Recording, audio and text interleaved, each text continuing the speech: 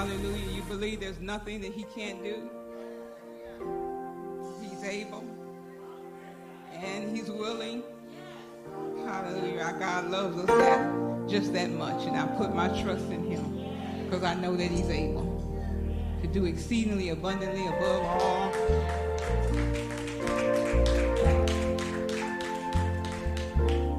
A miracle can happen now.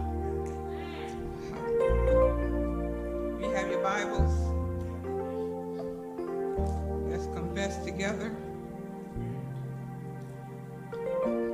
As you hold it, this is my Bible.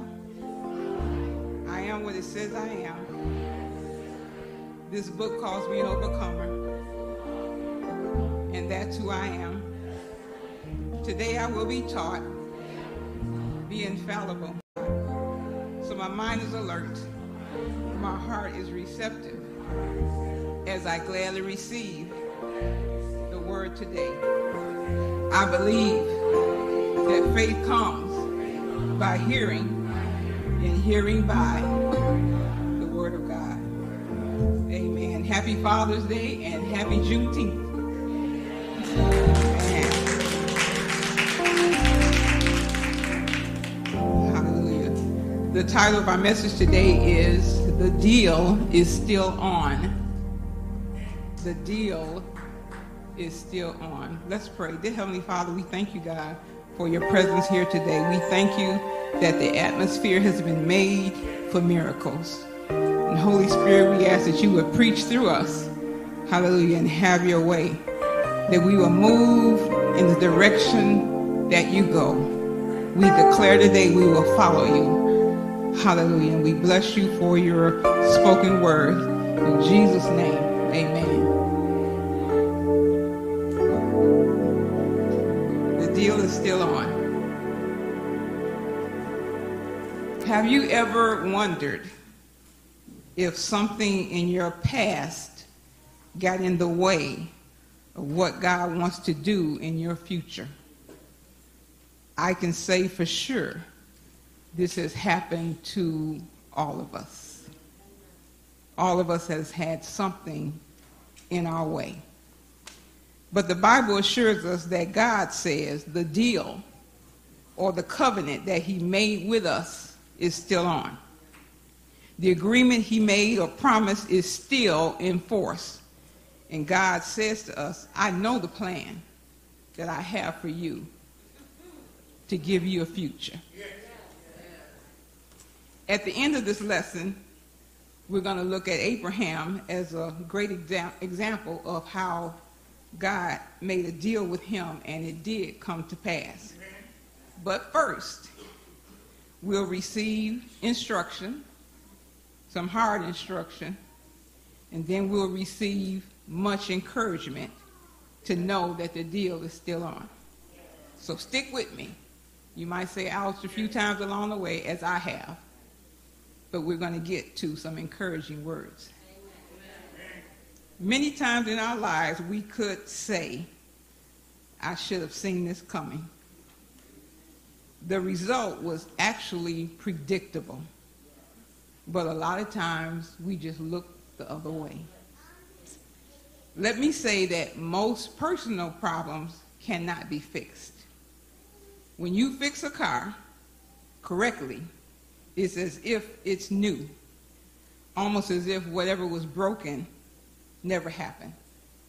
We can fix a computer, we can fix a sink, we can fix the Wi-Fi as we had to do today.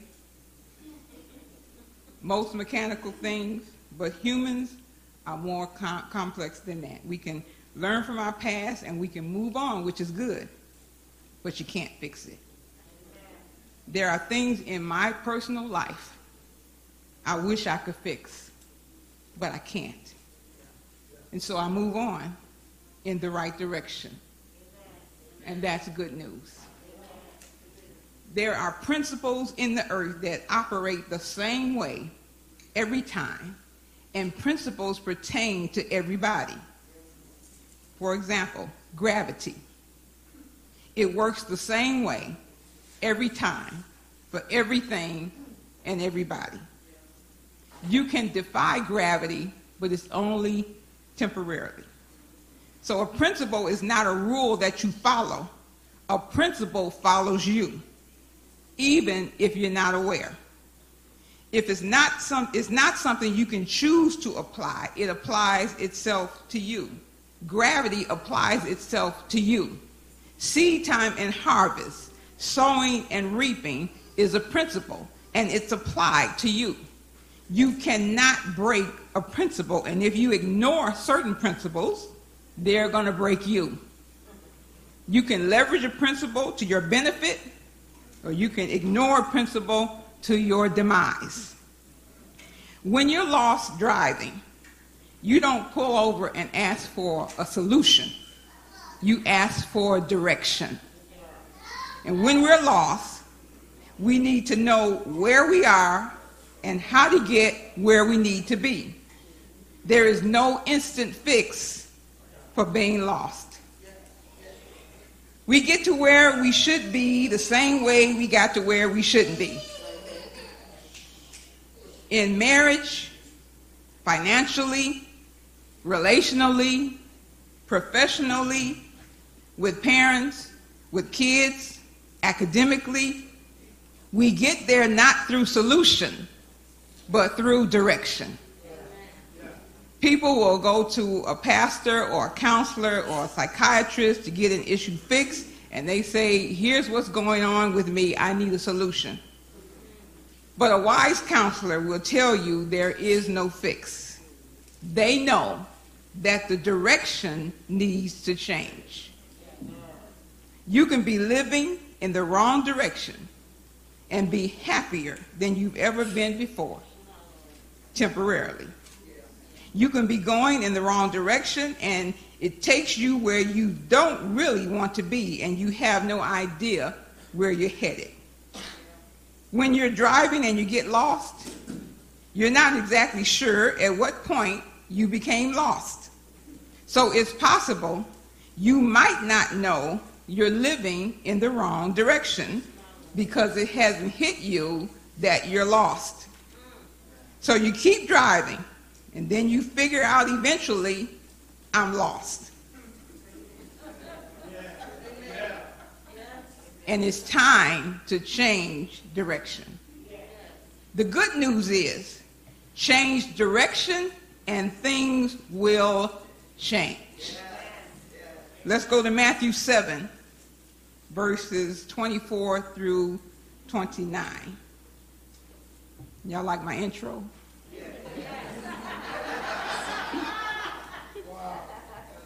Let's see what the scripture says. Matthew 7, 24 through 29. Therefore, whoever hears these sayings of mine and does them, so there's a hearing and there's a doing, I will liken him to a wise man who built his house on the rock. And the rain descended, the floods came, and the winds blew and beat on that house, and it did not fall, for it was founded on the rock. But everyone who hears these sayings of mine and does not do them, so there's a hearing and a not doing, will be like a foolish man who built his house on the sand. And the rain descended, the floods came, the winds blew and beat on that house, same storm, and it fell. And great was its fall. And so it was when Jesus had ended these sayings that the people were astonished at his teaching, for he taught them as one having authority and not as the scribes. In other words, what Jesus taught was to help them. Teaching with authority helps people. Authority is to help. It's not to abuse. It's not to misuse. Authority is to help. And the scribes, on the other hand, they just quoted a bunch of laws that nobody could keep anyway. Jesus came to help, and he says, you can predict which house is going to stand in the storm based on its foundation. Building a house is a process over time. Building on a rock is the hard, expensive, time-consuming way. Foolish thinks about now, but not later, and they take shortcuts. When my computer or my phone device acts up, the first thing I do is unplug it or turn it off, count to 10, like we did today, and reboot. And a lot of times that works. But humans don't work like that. We can't unplug ourselves from the situation, try as we might, and count to 10. We're made in the image of God, living beings, full of life, not mechanics. So when you count to 10 and you open up your eyes, the problem is still there. The house built on the rock stood firm, not because the owner was lucky. You hear people say, they always seem to get by. They always weather the storm. Things always work out for them, but not for me. Could it be the foundation that's making the difference? The Bible says it rains on the just and the unjust. Everybody goes through storms. You can look at the most famous, the most rich, the most wealthy, the most popular people, and they are going through a storm. Everybody goes through them. You are not unique, but you need a foundation. And for those of us that are Christians, we have a place of refuge and strength to weather that storm. Getting lost driving is fully recoverable. You might lose minutes, you might lose hours on a highway, but life, not so much. So Jesus teaches us that we have to build our lives on something that lasts. When you pass through the waters, I will be with you. And through the rivers, they shall not overflow you. When you walk through the fire, you shall not be burned, nor shall the flames scorch you. And then he goes on to say, and we say it all the time, I will give men for you and people for your life. He will put people in your path. He will put people in your circle. He will put people in your oikos that can show you the right direction, because God promised, I will give men for you. I'll give people for your life. Direction. If you don't get nothing else, I hope you get a lot out of this, but you really need to get this point. Direction determines destination. Direction determines destination. The best way to predict your future is to pay attention to where you're headed. Morally, financially, relationally, spiritually, academically. That's why God invites us to follow. When he chose his disciples, he said, follow me, because it's about direction. If Jesus is leading, you're going in the right direction. That's why he didn't tell them nothing else to do but just follow me. And I'll show you the path of life. You can say all day, well, I intended to do, but in what direction are you going? Direction always trumps intention. No one intends to get lost. We're lost before we know we're lost. If we could pinpoint just where we got lost, then we could back up to that point and get unlost. But we wind up where the road we're on ends up. We wind up on the road we're on ends up. So when you end up there, just look back at the road. I know this is hard, but I warned you. But we all have to look at the road we travel. None of us are exempt. Let's go to John 6, verse 47 through 48, and then we're going to skip to 55. John 6, verse 47 through 48, and we're going to skip to verse 45. Jesus says, most assuredly I say to you, he who believes in me has everlasting life. I am the bread of life. And verse 55 says, for my flesh is food indeed, and my blood is drink indeed. He who eats my flesh and drinks my blood abides in me, and I in him. This is what we do when we do the Lord's Supper. We partake of Jesus and the sacrifice on the cross. He says in verse 57, as the living Father sent me, and I live because of the Father, so he who feeds on me will live because of me. This is the bread which came down from heaven, not as your fathers ate the manna and are dead. He who eats this bread will live forever. Therefore, many of his disciples, when they heard this, said, this is a hard saying. Who can understand it? When Jesus knew in himself that his disciples complained about this, he said to them, does this offend you? What then if you should see the Son of Man ascend where he was before? If you think that's hard, wait till you see me leave.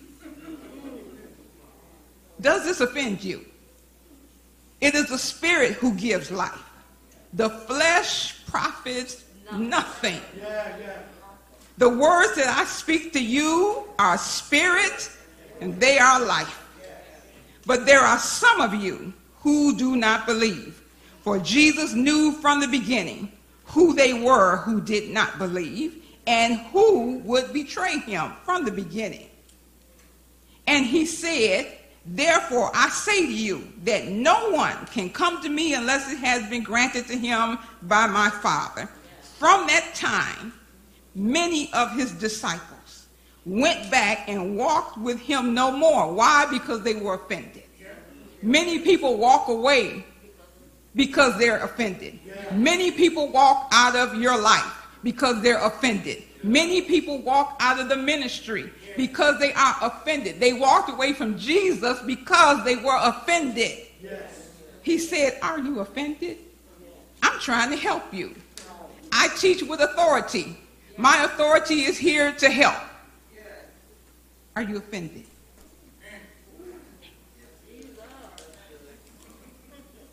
And then Jesus said, verse 67, Jesus said to the 12, with his heart on his sleeve, do you also want to go away? Sometimes your heart is on your sleeve when you're talking to people and you say, okay, did I offend you too? Do you want to go away like the rest of them? That's your right. But I'm here to help you. But Simon Peter answered him so correctly, Lord, to whom shall we go? You alone have the words of eternal life. You alone. Where are we going?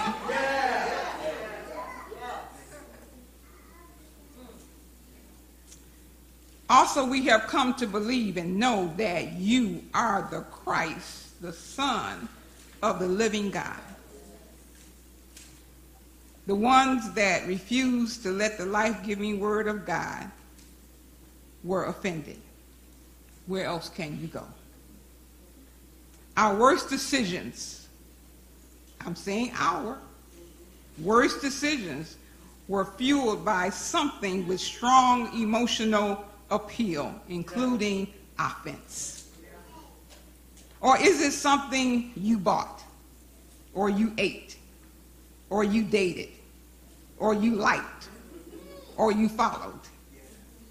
If a topic comes up and you become unusually defensive, pay attention to what's going on inside of you. Let's talk about appetites. This is still in the hard section. Appetites can take us in the wrong direction. We are not to be ruled by appetites, because appetites can pose a threat to our integrity. Proverbs 11:3. Proverbs 11:3 says, The integrity of the upright will guide them, but the perversity of the unfaithful will destroy them. Every day of your life, you have to say no to either your integrity or your appetite, to protect the one and satisfy the other. An appetite is a much longer list than just food and sex, but those are the two most prevalent. But there's also fame, acceptance, recognition, achievement, material things, stuff, to be envied by others. Some are very reasonable, but they can still pose a threat to our integrity, especially if we're compromised. We don't lie, cheat, hide because it's right, but because it's a means to an end, and it satisfies or temporarily quenches an appetite.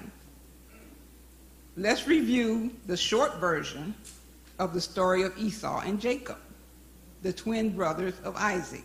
It's in Genesis 25, verse 29 through 34.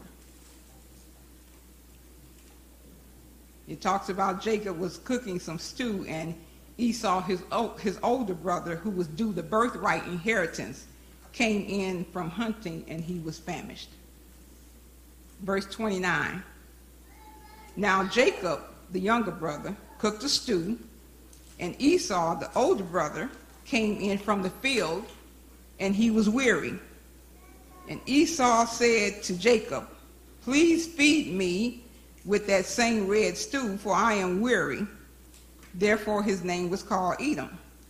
But Jacob, who took advantage of his older brother, like siblings sometimes do,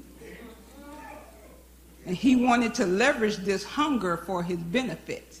And so Jacob got a quick scheme in his head. And he said, "Sell me your birthright as of this day." And Esau said, "Look, I am about to die. So what is this birthright to me?" And then Jacob said, "Swear to me as of this day." So he swore to him, and he sold his birthright to Jacob. And Jacob gave Esau bread and stew of lentils, and he ate and drank, arose, and went his way. Thus Esau despised his birthright. Notice it doesn't say he gave his birthright away. It says he sold it, because there's a price involved. We say, well, he gave it away, or she gave it away. No, they're selling it, because there's a price. The reason it says Esau despised his birthright is because of how he devalued it. He said, "It's of no good to me right now." The birthright to the firstborn would have given him a double portion of the inheritance from his father and the authority as the leader of the family. But he told Jacob, "I will give you my future claim to a valuable and coveted inheritance for one meal right now. Not even a weekly meal. Come back and cook me one next Sunday." One meal. "Come back next month and cook me another meal." He gave it up for one meal. Something as valuable as that. Who would trade their future, their integrity, their influence, their relationship with their spouse, with their kids, their reputation, financial security, academic security, potential ministry for something that would give a very short and temporary fulfillment? Nobody would agree with this when we're talking about somebody else. But when it's sitting right there in front of you, are you willing to make the trade? And in some season of our lives, we have all done this. And Esau built a case to justify his desperation. He walked in. He didn't crawl. He wasn't dying. He didn't say he was perspiring. He walked in. And he didn't even counteroffer. y'all at least try to counter offer. If you're not going to say no, I know this probably isn't good advice, I know. At least say you thought about it. So as soon as Esau took the last spoonful of stew to his lips, he could predict his future. It's predictable based on the foundation. He was right in that he wouldn't get the birthright until the father died, but that day was going to come. And his appetite took that birthright away from him for a split-second decision. Sometimes it's planned, I know, step by step, but a lot of times it's a split-second decision. And so we might say, well, I would have lost my job if I had said no, or he would have left me if I didn't give in. We hear that a lot. I would have never been invited back. We justify why we do certain things, even though we know what's at stake. And what happened between Esau and Jacob didn't just affect Esau, but it ripped their families apart for generations. If you cannot be yourself because you're lying to yourself, then you can't give yourself entirely to someone else because you're not yourself. Let me say that again. If you cannot be yourself because you're lying to yourself, then you can't give yourself entirely to someone else because you're not yourself. When the season is over, when we fed those appetites, what do we have to show for it? It's all forgivable. Don't get me wrong, it's all forgivable.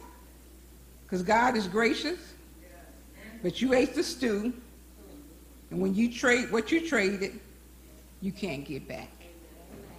You can't undisappoint. You can't unhurt people. You can't change the GPA.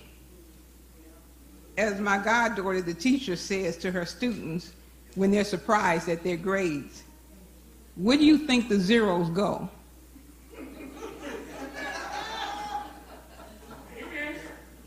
They're compiled into the GPA. So the potential is postponed. It's not canceled. It's just postponed. I'm going to give it an example of my son. In the 9th grade, at the end of the semester, they always gave an award ceremony. And you got an award if you had the top grades. Well, his name never got called.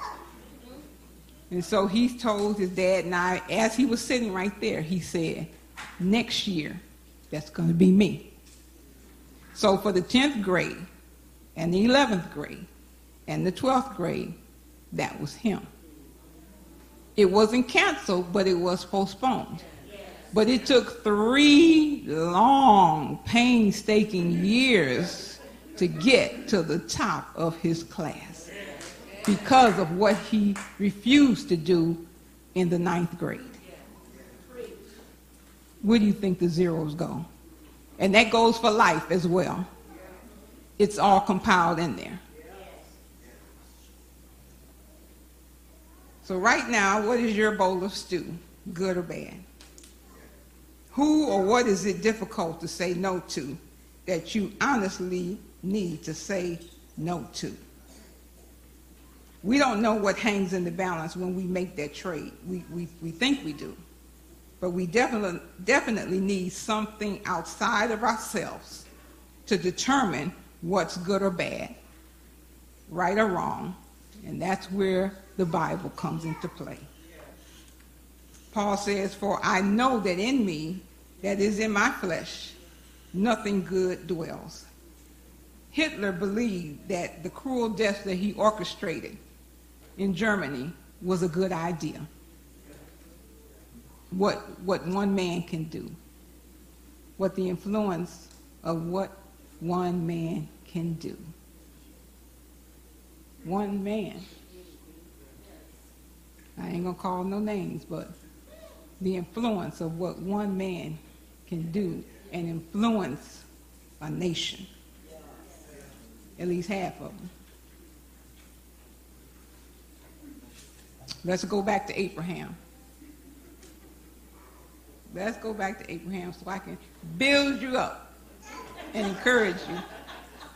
It's not all bad, it's good too. But the Bible says the word is good for reproof, rebuke, for doctrine, for instruction. Good for all that.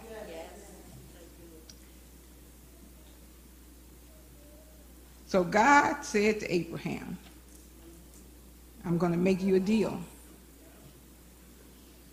And he's saying the deal is still on. So in Genesis, he promised him that he would make him a great nation, even though Abraham didn't have any children. How do you have a nation of people when you don't even have kids?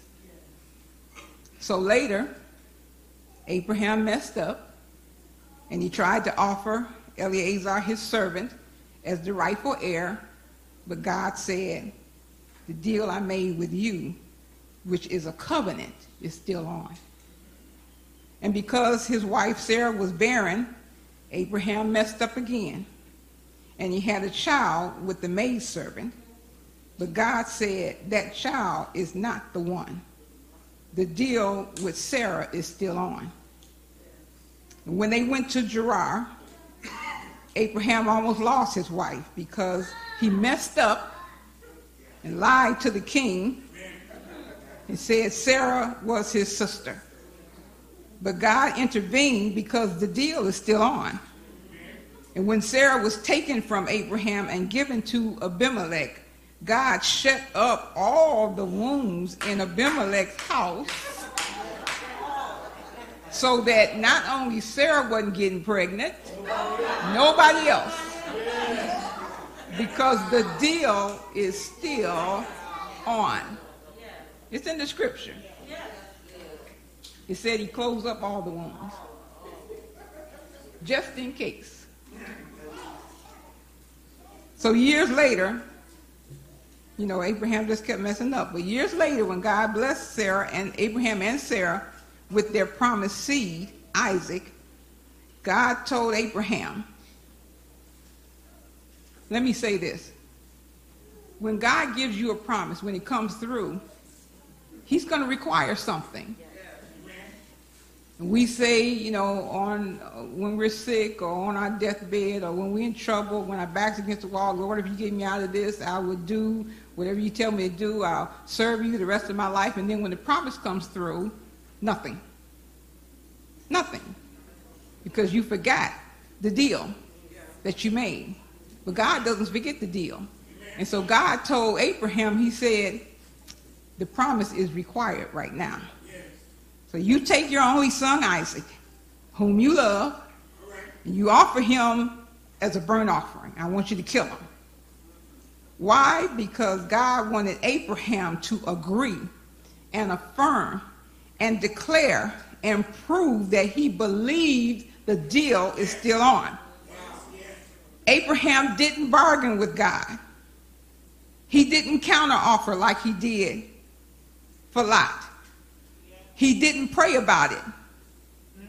When is it okay to pray about a command?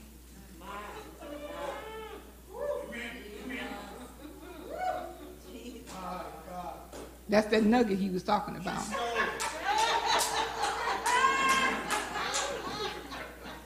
If God gives you a command, what are you praying about? And you're praying to the commander. God says, can you do this? Well, I got to pray about it. Well, who are you praying to?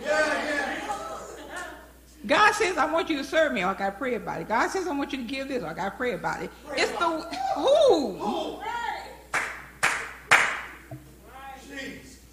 That thing dropped like a ton of bricks. Thank you, Lord, for your revelation. And Abraham just did as God commanded.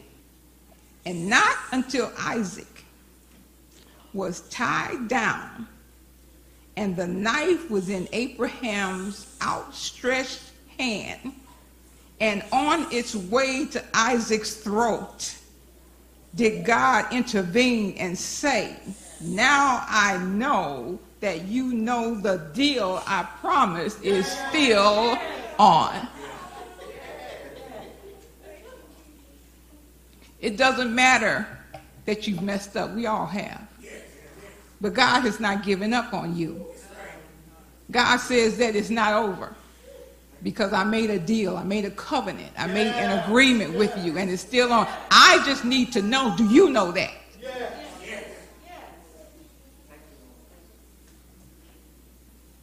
Even though we substituted God's plan for our own plan, the deal is still on. Even though we took a wrong direction, the deal is still on.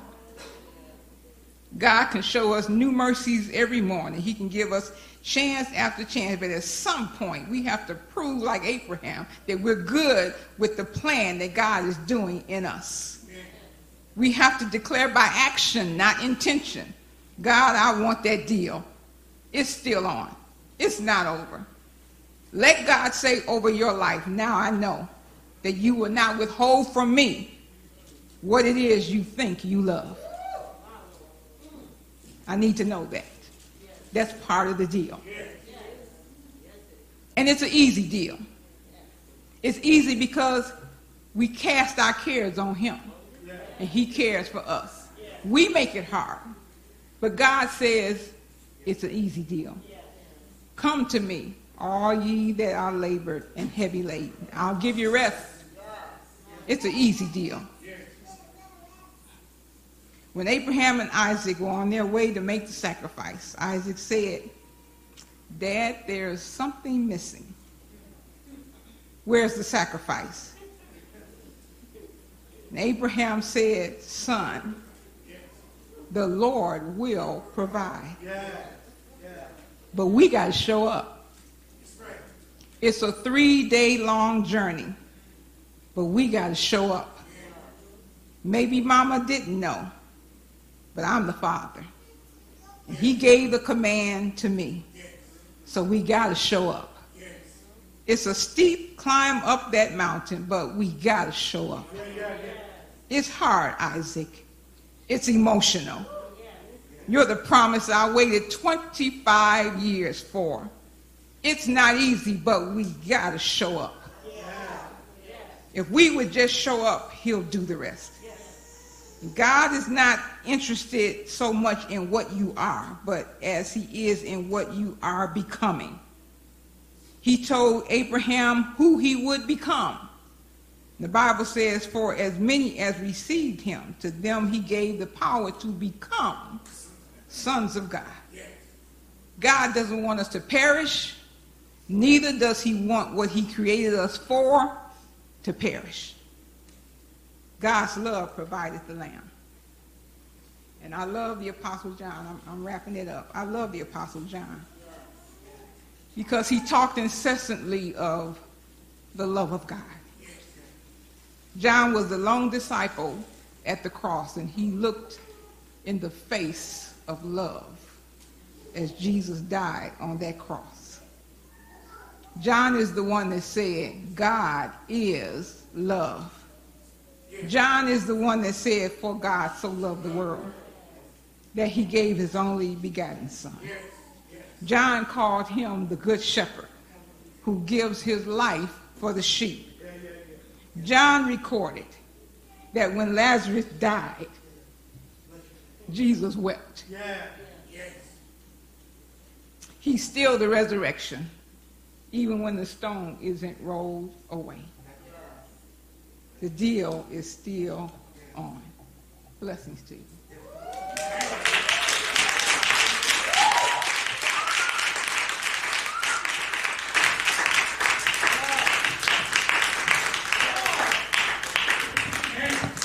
Hallelujah. How many of you got that? The deal is still on. Authority is good for you. It keeps you. And thank you for getting to the mic first and stealing my nugget. That's all right. You did it good. We thank God. If you heard this message today and you are looking at us through one of the social medias, we invite you to in response to what you heard, there was a plea made that the deal is still on, and God loves you, and he sent his son to die for you. You can make a confession right now, give him your life, and I'm going to lead you through it, and you can repeat after me, as with the people in this room, in live worship service. Let's say it together. Father, in Jesus' name, I repent of sin, and I give you my life. Jesus, come into my heart. Be my Lord. Be my Savior. Today I believe in a miracle that one day you died on a cross. 3 days later, you were raised from the dead to the glory of God. And on that confession, and with this faith, I am saved. Thank you, Jesus, for saving me. Amen. If you made that confession, find a good church, get into it. We're right at Military and Horatio at 4660 Military. Come on out, see us at 11 o'clock. We're in live worship service. It's good for us to come together and congregate together. The Bible says that to us. I think iron sharpens iron. And when you come together in a worship, it's something about where 2 or 3 are gathered together in his name, he's in the midst. We thank you for your viewership, but we invite you into the house. Come into the house. We thank you for coming into the kingdom today, for giving your life to the Lord. Get settled in a good place that teaches plainly, straightly, offers food for you on a daily, weekly basis, that you won't get the substitute of just one meal only. God provides for you daily bread. You can have it daily. In Jesus' name. If you were in this room today, while we were saying that confession, you gave your life to the Lord Jesus Christ, just slip up a hand. That was you. You gave your life to the Lord while we were making that confession. You said it. You want to give him your life. Hallelujah. Thank you, Lord. Amen. Amen. Amen. Amen. Amen. Amen. Word. Let's give God a praise for the word that went forth today. Come on, you can do better than that. Thank the Lord. Now let's thank the woman of God. Amen. Dynamic, thorough word. Amen. I know it.